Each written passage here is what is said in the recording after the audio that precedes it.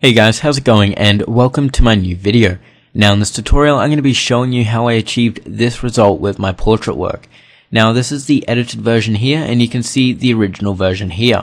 Now I'm not going to be really going over how I took this photo or the lighting I used. I'll describe what lighting I used, but I won't be showing exact settings and stuff like that.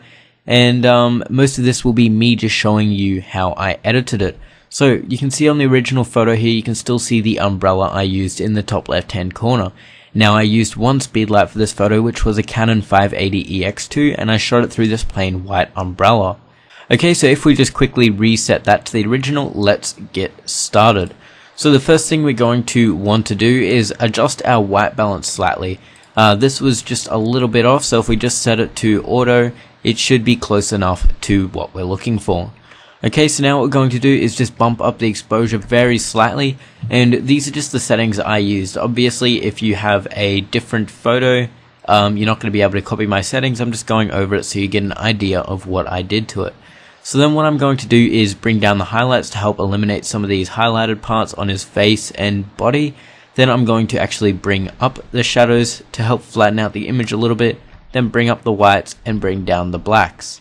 And you can see the effect we're getting there. Everything looks a whole lot more kind of contrasty already, and we're well on our way to that look. Okay, now moving down to clarity, this is going to help a hell of a lot, and I'm going to set mine to around 70. And you can see that just really helps bring out all of the details all around the picture. Okay, so now moving down to vibrance, I'm going to bring that up to about 15 and then bring down the saturation in return to help desaturate the image and give a bit more of a darker look. So then we're going to skip over tone curves, hue, saturation, luminance, split toning, and we're going to go down to detail. So now what I'm going to do is use the same settings I use in all of my pictures, which is 70, 1.5, 10, and 20. And then we're going to not add any noise reduction because, as you can see, I shot this at ISO 50, so there shouldn't really be any noise whatsoever. Okay, so that is pretty much it for the base adjustments. Now we're going to move on to adding some adjustment brushes in. So let's click that new button here, and the first thing we're going to change is his hair. So I'll just reset this like so, and all I'm going to do is bring up our contrast to about 20 and bring down our saturation. Now obviously you don't have to bring down the saturation, you don't even have to really do this. I'm just doing it from what worked for this photo. Then I'm going to bring up the sharpness just to help sharpen out his hair and add a bit more detail into it. So then I'm just going to roughly paint over it. It doesn't need to be too exact. So that's looking pretty good right there. So now let's click this new button here and create the second one. Now what I'm going to do is brighten up his eyes just a tiny bit. So we're going to add one stop of exposure like that. And then we're going to go down and just bring up the shadows a little bit just to help eliminate some of them around the eye, and we're going to bring that up to about 15. So then what we can do is just remove our saturation and sharpness adjustments and then just get a smaller brush, and we can zoom in if we want and go up to where his eye is and just paint around his eye slightly, and then hold Alt to bring up your eraser brush and just clean that up a little bit. And then you can paint over this one as well if you want, but we'll make this one not as noticeable since it is meant to be quite a bit darker.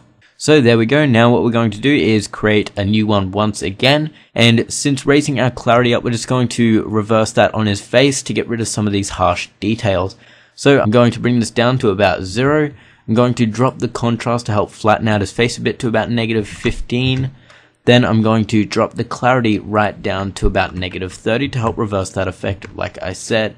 Then what I can go ahead and do is drop the sharpness as well to about -20 to again just soften up the photo a little bit. Then finally we can just remove our shadows. So now that we've done that, what we can go ahead and do is just pretty much paint over his face, and you can see it's just helping remove some of these highlights, it's helping smooth out his skin, and it's just making it look a little bit better.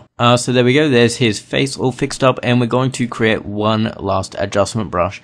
Now this one is pretty much going to enhance all of these details here on his body and try and bring out a bit more of a muscly look on his chest. And then what I'm going to do is bring up the sharpness to about 20. Then I'm going to drop the shadows. Now the reason for this is because you can see some parts like under his collarbones here are all in shadows, and I really want to bring those shadows down to make it look like they're popping out a bit more and make him look a bit more muscly. So then we're going to bring up the clarity to about 30 to help enhance the details. Then I'm going to bring up the contrast to about 30. and then the highlights to about 5. So then once we've done that, what I'm just going to do is paint over his chest area here, and you can see that's kind of just really helping define these details.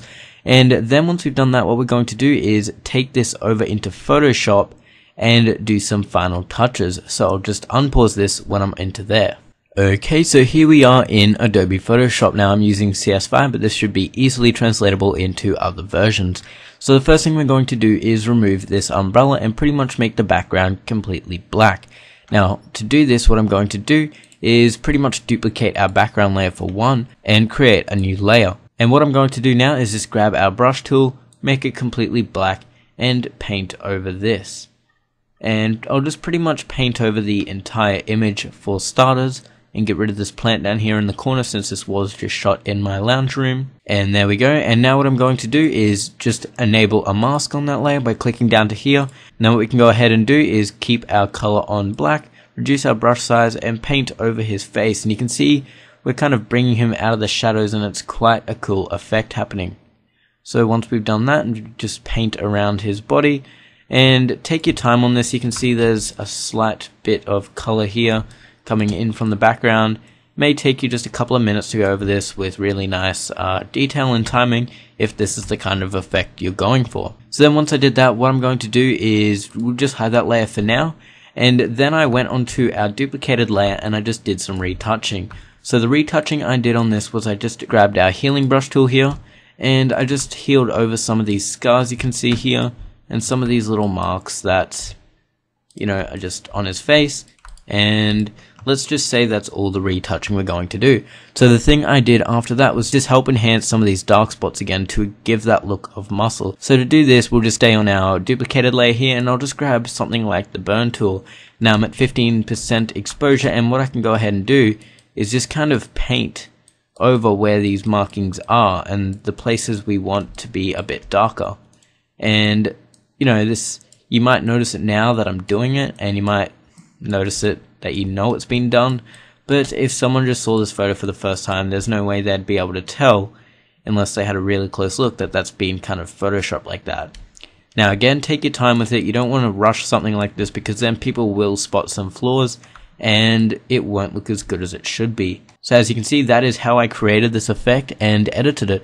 So I hope this helped anyone who was wondering, and if you did enjoy the video, be sure to hit that like button. You can check out my previous tutorials on the screen now, and consider subscribing if you enjoyed the video.